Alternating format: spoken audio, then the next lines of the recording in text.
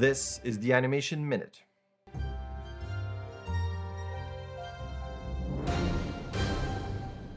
As always, let's start with jobs. Superspline is looking for a remote lead animator. Unity is hiring gameplay animators of all levels.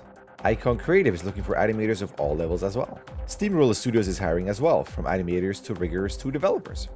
And Steelwool Studios is looking for technical animators.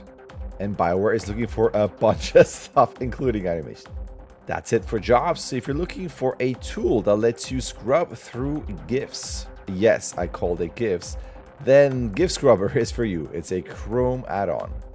Another week, another awesome thread by Edward here. This time it's Director's Notebooks. As always, great thread, great tips, great anecdotes. I love these. Look at this cutest thing ever. If you want super cute reference, there you go. Come on, it's so cute.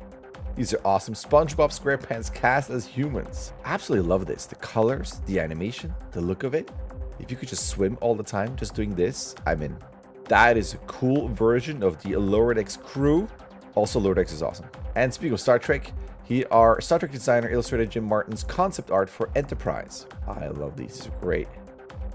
That's cool. Ooh, tech stuff is always neat. Speaking of awesome art, look at that. I love that. That's great. That's cool. Look at those colors. Wow. Love it. Continuing with art, animated Dune would be something. That's pretty cool. I would totally watch that. That's right. We're going to have pixel art. I love this staff, though. Watch this again. When it vibrates. That's cool. I like it. Here's a game that looks like something I need to have. I know. I need it. I need it.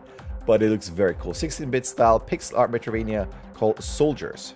Not done with pixel art. Oh, look at this. I know this is not real, but this is so cool. Everything's awesome. And last but not least, more pixel art. This time it's about Lilo and Stitch. I love that too. Very cute. I love that movie still. That first one is so good. That's it for the Animation Minute. You can find it every Monday on my channel at 10 a.m.